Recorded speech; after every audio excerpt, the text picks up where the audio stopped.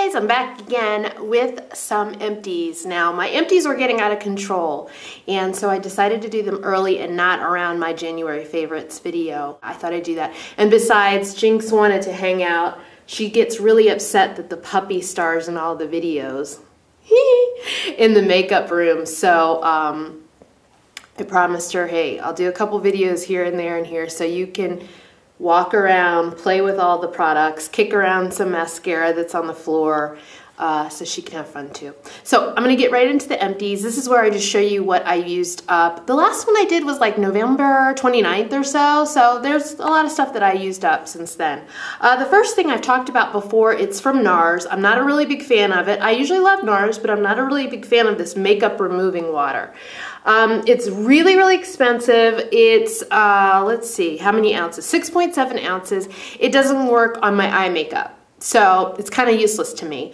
I really used it basically after I realized it wasn't good for, because a lot of the eye products that I use are, you know, long wearing. I don't use waterproof mascara, but I have mascara that, you know, lasts, and eyeliner that lasts, so it's really just not a great fit for me. It was a great fit for taking off lip products. My lips are pretty sensitive. I have to take off whatever I'm wearing at night really thoroughly, lip gloss, lipstick, take it off really thoroughly, or else the next day I wake up with really puffy pillow lips, and they're like twice as big as they are now, which is pretty darn big.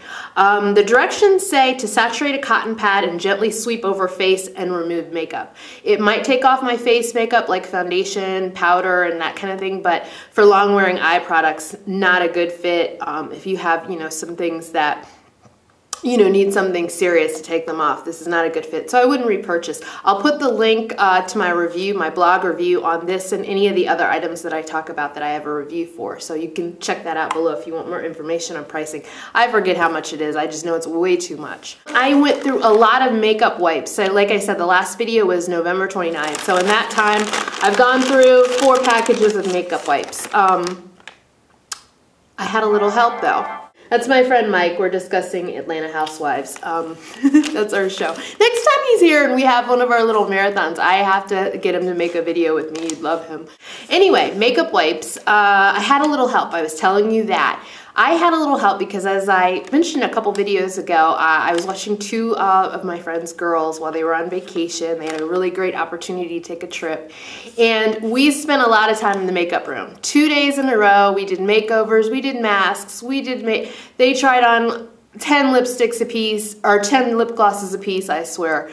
So we had a lot of fun and we used a lot of wipes, so that's why I probably have so many.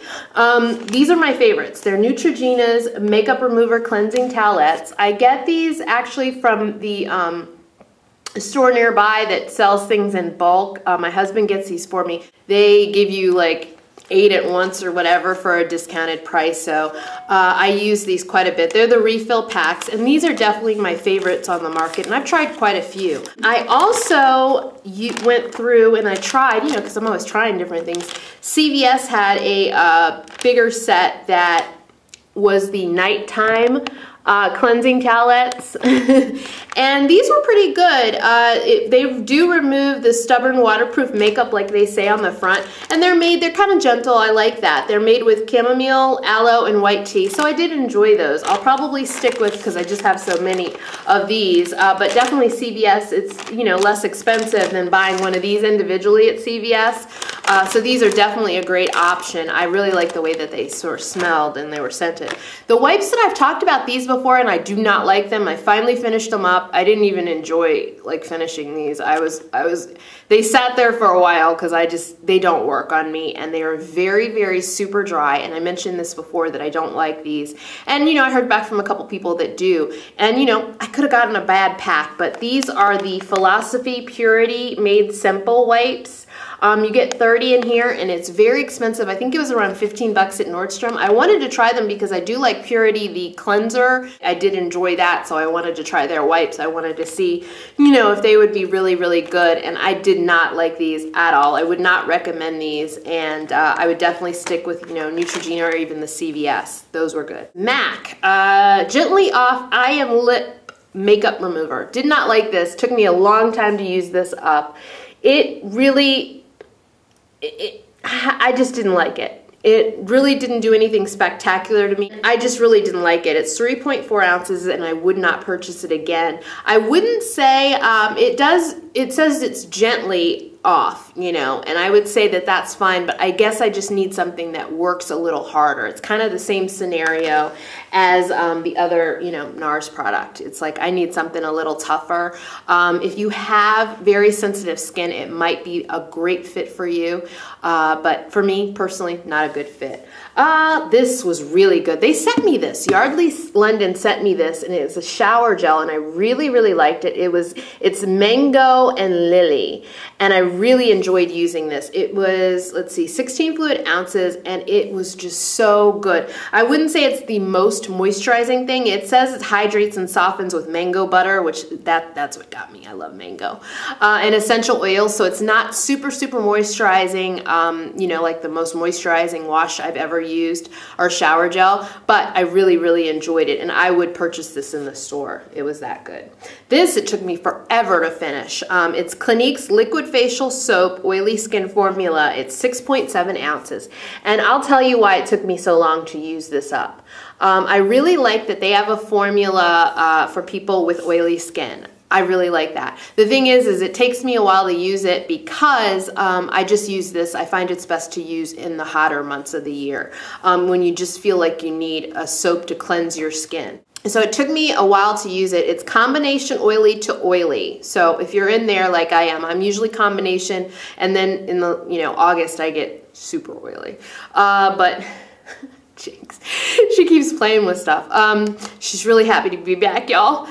So yeah, it took me a while to use it. I don't think I would repurchase this again because I'm really happy with my Bare Minerals Purifying Facial Cleanser. So I don't think I'll be reusing this, and there's something else that I like, you know, so this is kind of like farther down the list, so I probably wouldn't repurchase it. I went through a couple of brush cleansers, and I'm committed to using up all my brush cleansers before I order my favorite one, which I've showed you a couple times when I got it, when I reviewed it, and when I finished it. It's from London Brush Company, their brush cleanser. So I used up the e.l.f. Daily Brush Cleanser. This is one that you kind of just spray on your brushes, and it's really inexpensive. I would say it's great for spot cleansing, and it's an antibacterial daily brush cleanser for quick cleansing in between makeup applications. It's a decent size. It's 8.5 ounce, so it took me a long time to finish it, and I think I got it over a year ago. But you know, I usually tend to go for the deep cleansing. I don't know why. I just it's like, you know, a personal choice. I like to cleanse my brushes thoroughly, you know, get water, you know, soap them up and that kind of a thing to cleanse them, as opposed to spot cleansing. I think that's why it took me so long to use that. I also used up the makeup brush shampoo from Sephora. This is the smaller one. I used up a bigger one way earlier in 2012, and I just went back for a smaller one. I really like this stuff. It has a pump, and I would say I definitely like it. I would repurchase this again. It's 2 ounces, so I got the small one, and I believe the bigger one I got was like more along the lines of 6 ounces, something like that. And I like it. It's, again, antibacterial. I like the way it soaps up. It gets my brushes really clean. Not as clean as the London Brush Company brush soap, but that's kind of a different method to me. So, and it gets that London brush soap, Brush Company soap, really gets my brushes that are white. You know, some of your brushes, at least for me, some of them are like my Real Techniques brushes have white bristles. Part of them are white. Part of the bristles are white. It just gets them clean the first run through. This one, it doesn't get them clean. I mean, I really have to work it to get it to clean the white bristles, you know, thoroughly. It's not as easy. I have a lot of mascaras to show you because I have a couple that I didn't realize were in the bag when I did past Empties videos. One that I finally used up and wore out was the Clump Crusher by Lash Blast.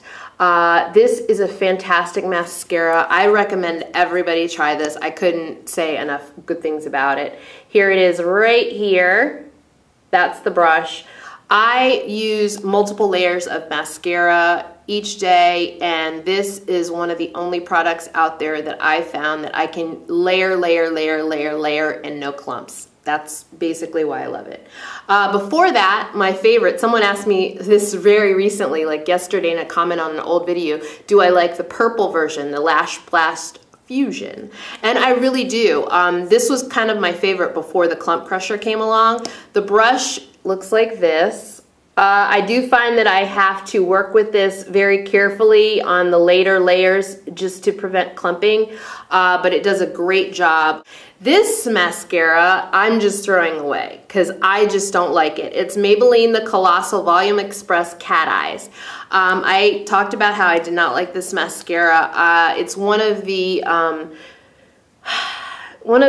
I don't want to say the worst, but yeah, that's what I mean. It's one of the most unenjoyable formulas I've ever used. I just got really spiky, gross lashes with it. What I did try to do is mix it with other mascaras, and then it works. So if you have a tube and you don't like it, I encourage you to mix it with other mascaras, because sometimes you can really get a better effect and kind of, you know, not waste your money like I did on a mascara. But I'm tired of doing double duty and even trying to work with this, so I'm just throwing it away. I want to recommend a primer though. I talked about this before. It's from Tarte. It's kind of pricey. I believe it's like $19 a tube, but it's Lights Camera Lashes lash primer, and I have never been a fan of lash primers until this. It's just lasted so long for me.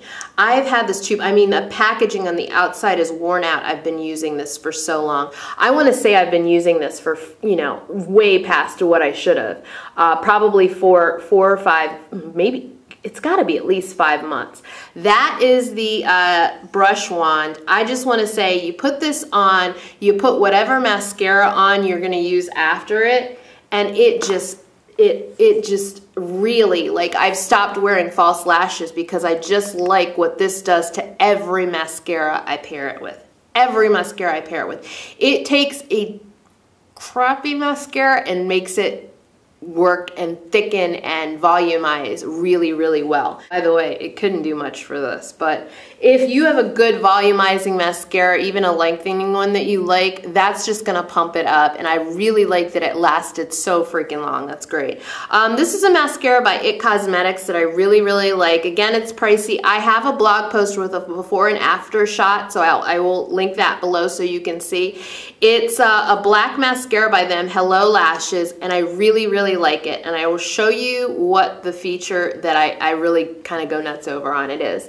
This is the wand, and if you see that end, that kind of ball tip end, I really like this for getting those inner lash areas, corners, whatever you want to call them. It's really good for that. This helps me with my lower lashes really well. I'm not really big on doing my lower lashes, but with this I can. I just think it's a great, great mascara, and it makes my lashes reach for the sky, which is kind of cool. So definitely a great mascara. This is something I saw on QVC, and they were nice enough to send it to me to review, and I really, really liked it. So I told you I had a lot of empties, but I wanted to go through them all for you. I just wouldn't go for this. I wouldn't go for the Nars because, you know, if you're looking for something and you wear kind of long-lasting eye products, this isn't a good fit. And I wouldn't go for these because these were incredibly dry to me. And again, I might have gotten a really bad pack. Those are the items that I would say I would never purchase again. But of course, you know, that's just me. It's just one, you know, person's opinion. And yeah, I just like to give you my feedback after using things because I want you to be happy with the things that you purchase. So I'll talk to you guys soon, and hopefully you're having a great day. Thanks for watching. Bye-bye.